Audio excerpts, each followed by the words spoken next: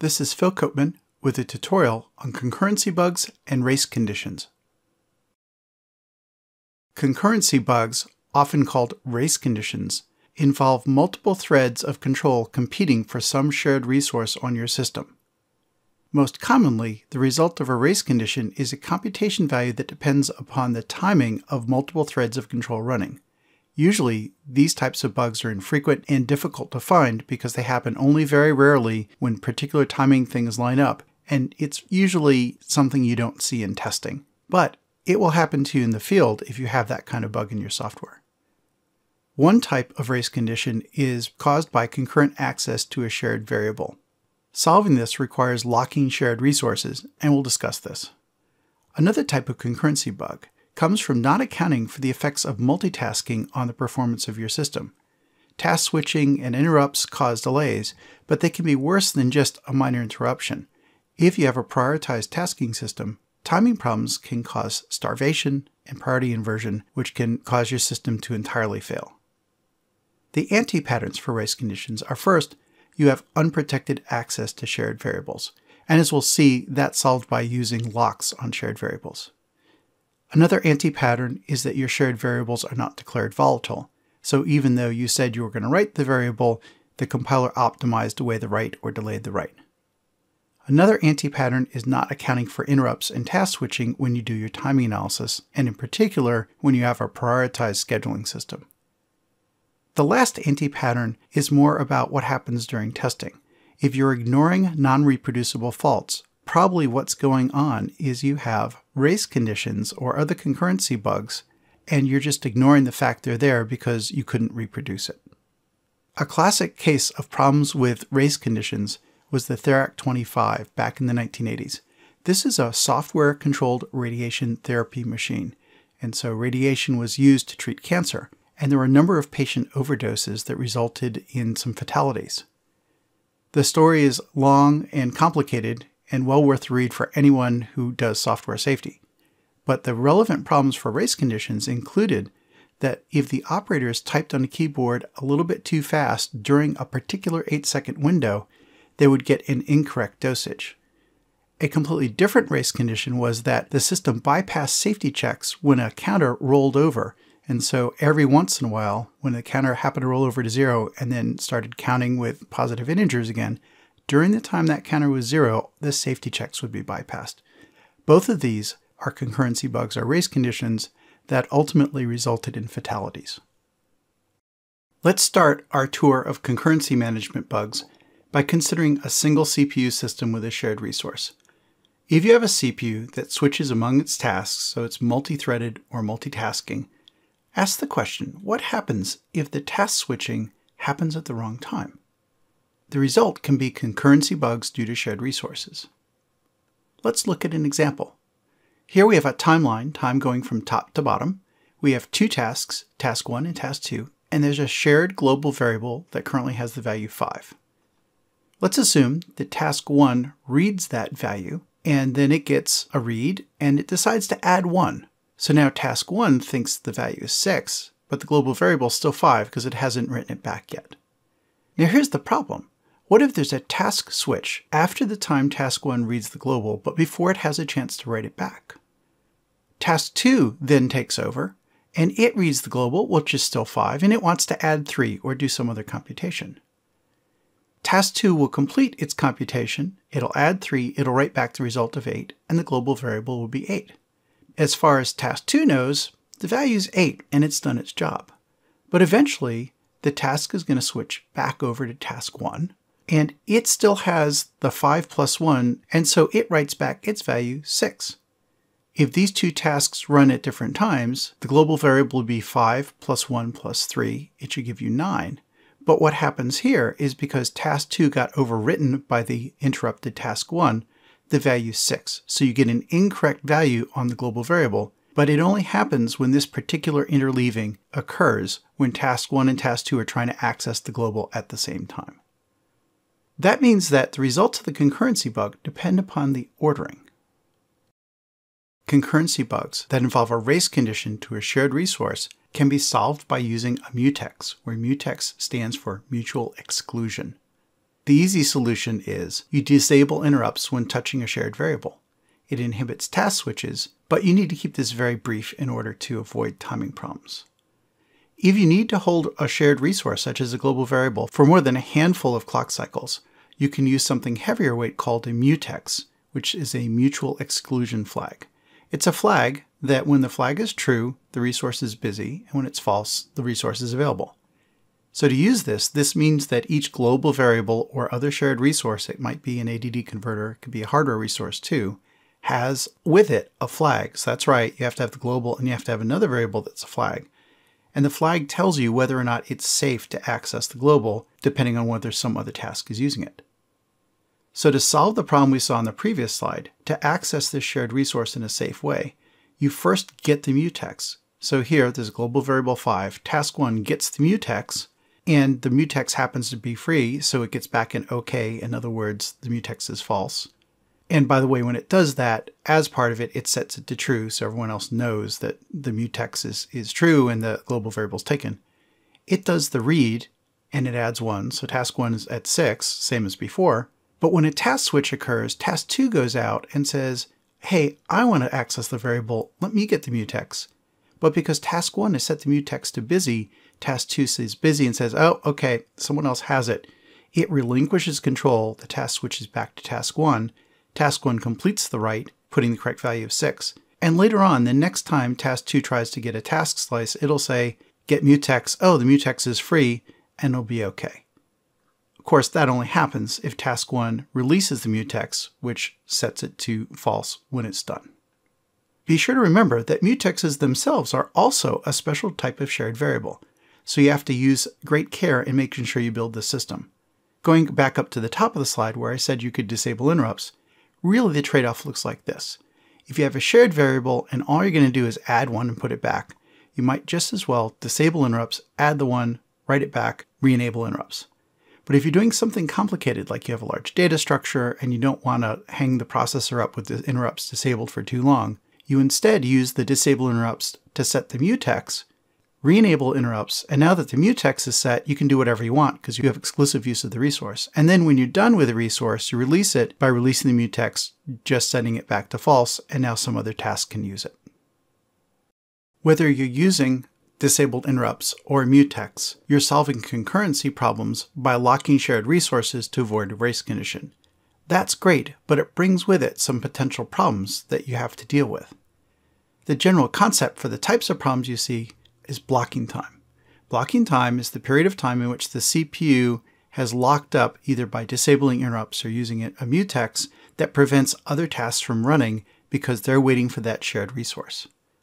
The simplest heuristic here is to minimize the time interrupts are disabled, and if you're not using mutexes, that's all you need to do. The issue is that the reason disabling interrupts works is it turns off the task switcher, and if you can't switch tasks, then you don't have a concurrency problem. But the time when the task switcher is disabled is blocking time because if you have a higher priority interrupt or higher priority task, it has to wait till you're done, even if you're a very low priority task that's disabled interrupts. And you might say, well, mutexes re-enable interrupts right away. Well, yes, but there's a problem. And the problem is that the higher priority tasks that might want that same variable are going to see the mutex as taken, and they're going to have to wait for the mutex to be released. So it's just like waiting for interrupts to be re-enabled, except it only affects the other task sharing the particular shared variable. The result in either case is priority inversion. Priority inversion is when a low priority task blocks high priority tasks by tying up the CPU or tying up a shared resource. So here's an example. In this case, time goes from left to right. We have a high priority task and a low priority task. And the low priority task is in the blue doing normal execution. In the orange, it's gotten hold of a mutex and set the mutex to true. And we call that entering a critical section when it has a critical shared resource. If the high priority task needs the mutex, it can start execution because it has high priority, but it'll sit there and say, oh, the mutex is taken, and it won't be able to make progress. On a well-designed system, the high priority task will release the CPU to give the low priority task a chance to complete. The low priority task will finish its work with the mutex, it'll release the mutex, and then the high priority task will be able to run, and as soon as it runs, it gets the mutex because that's what it was waiting for. This is called bounded priority inversion, as long as you can guarantee the maximum length at which the low priority task needs the mutex, you know the high priority task will never be delayed more than that. But notice, even here, it is priority inversion because the high priority task has to wait for something with lower priority to complete. This particular type of priority inversion only involves tasks that actually use the mutex, not all tasks. So there might be a medium priority task or an even higher priority task, and as long as they don't touch the mutex, they're going to run just fine with their established priority. But there's a critical problem, and this picture is overly simplistic because it omits a special case that can cause the high priority task to have unbounded priority inversion, and we'll get to that on the next slide. The problem with the previous picture is that it missed an important special case that has actually been a problem on real systems. If you have not 2 tasks, but 3 tasks, you can get unbounded priority inversion. That means that the high priority task might have to wait an extremely long time to get its chance to complete because the low priority task has the mutex. Here's how the mechanism works. Let's say you have a medium priority task. So before we had high and low, medium is in between them, and this medium task is completely uninvolved in the mutex. It doesn't even know the mutex exists. So let's look at a timeline. As before, the low priority task is executing because the high priority task has nothing to do. It grabs hold of a mutex. At that point, the high priority task decides it needs to run and it needs the mutex. It fails to get the mutex because the low priority task has it. And it says, fine, I'm going to relinquish control, and the low priority task can start computing again. But before the low priority task gets done, a medium priority task comes along. Now here's the catch.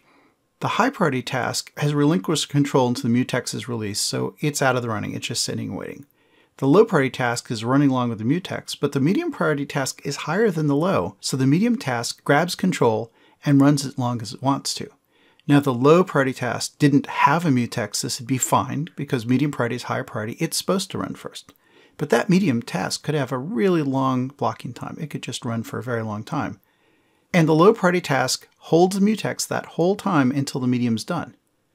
Only then does the high priority task get to run and have the mutex because it's been waiting on the mutex too. So you have unbounded priority inversion involving this medium priority task that had no idea this was going on and never touches the mutex. The problem here is that a medium priority task has stalled the high priority task indirectly, and trying to account for all the possible medium priority tasks is really tough and basically gives you, in most systems, an unbounded priority inversion that's just way too long. To handle this case, you need some sort of plan to avoid that medium priority task delaying the low priority task. Unbounded priority inversion can be solved by using a technique known as priority inheritance. Priority inheritance works by taking the low priority task that had the mutex and elevating its priority while it has hold of the mutex, and then restoring back to low priority when it frees the mutex. Here's a picture to explain it. The setup is the same. We have a low priority task that grabs the mutex. We have a high priority task that wants the mutex but fails to get it because the low already has it. In priority inheritance, what happens is, as the high priority task fails to get the mutex, as a side effect, it hoists the priority of the low priority task. So basically, the low priority task is inheriting the priority of the high priority task that wants the mutex. It doesn't get hoisted all the way to the highest priority in the system. It just needs to be the same or the same plus one of the high priority task. That means that tasks even higher than the high priority task still get to run. They aren't delayed. But all the tasks below the high priority task have to wait for this mutex to be released, including that pesky medium priority task. The medium priority task wants to run as before, but it's delayed because the low priority task is running the entire time until it releases the mutex. Eventually, the low priority task is done with the mutex and immediately stops running. It gets reverted back down to its normal priority, and the high priority task can now grab the mutex it was waiting for and run. And it keeps running even after it releases the mutex because it is higher than the medium priority task. Eventually, when the high priority task is done, the medium priority task gets to run, and then we go back to the low priority task when both of those are done. So again, what's happened here is that when the mutex is grabbed by a low priority task, nothing happens yet. When some higher priority task wants the mutex and is waiting for it, rather than just giving up and waiting, the operating system grabs the low priority task, moves it up to the same priority as the high priority task to get that mutex released as fast as possible, consistent with that priority. And then as soon as the mutex is released, the low priority task goes back to normal and the high priority task can run. And this basically guarantees that the blocking time caused by priority inversion is limited only to the runtime of the low priority task, and no intervening task can cause that unbounded problem we saw in the previous slide. While unbounded priority inversion and the need for priority inheritance might sound very esoteric, this actually causes problems in the real world. A classic example is the Mars Pathfinder incident. The Mars Pathfinder was a rover that launched July 4th, 1997, and was sent to Mars. It was notable that it had been decades since the US had gotten onto the surface of Mars, so this is a big deal that this rover landed and started running around. But there was a problem. After the lander took some great pictures, and you can see the rover there up against a rock, they had rover failures. Multiple system resets occurred via the VxWorks operating system. Now the good news is the watchdog timer was set properly and it saved the day, and it reset the system to a safe state. The bad news is that because of the time delay with Mars and the way the mission was run, every time you get a system reset, you would lose hours and hours of mission time. You only get so many days on Mars due to the dust buildup on the solar cell, so every time the system reset, this was a huge problem. It lost a significant chunk of the mission. The team was eventually able to reproduce the problem on the ground. They uploaded a patch, and then the mission was successful after that. But the root cause for those resets was in fact pretty much exactly what we saw on the preceding slide. It was unbounded priority inversion due to a medium priority task delaying things, causing the watchdog timer to trip. How did that happen? Well, the developers did not turn on priority inheritance. The operating system had it, but they turned it off because they were worried about processor performance and execution speed. The explanation was the data bus task executes very frequently and is time critical, so we shouldn't spend the extra time in it to perform priority inheritance. But skipping that step almost cost them the mission. The moral of the story is you have to turn on priority inheritance if you have mutexes that can result in unbounded priority inversion. And if it's too expensive, you need to rethink your system and re-architect your system so you don't need the mutex anymore. This tutorial has explained the basics of race conditions and concurrency bugs, but they appear in many, many different variations and different combinations. So it's important when you're designing a system to ask some questions about task interactions. One question is, what if a task switches at a bad time? We saw an example that would result in an incorrect value.